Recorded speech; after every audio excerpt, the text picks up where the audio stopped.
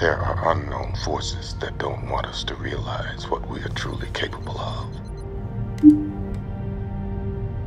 They don't want us to know the things we suspect are extraordinary about ourselves are real. I believe that if everyone sees what just a few people become when they wholly embrace their gifts, others will awaken. Belief in oneself is contagious. We give each other permission to be superheroes. We will never awaken otherwise.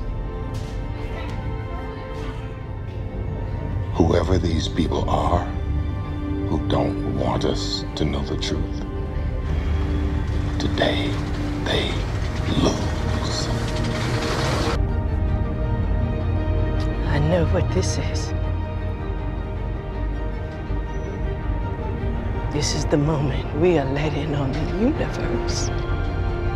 But as we raise in vibration, as individuals do, they see more, they become more, they are more.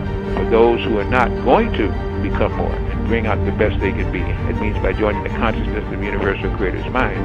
When you do this, certain facilities within your body will begin to function better, dreaming in color, precognition, knowing somebody's going to call and they do. All these things are showing you that you're going forth.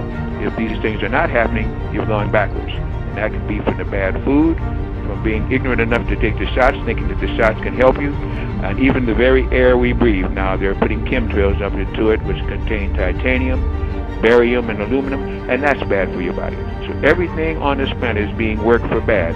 But the Creator has said, the planet has said, I want to be good.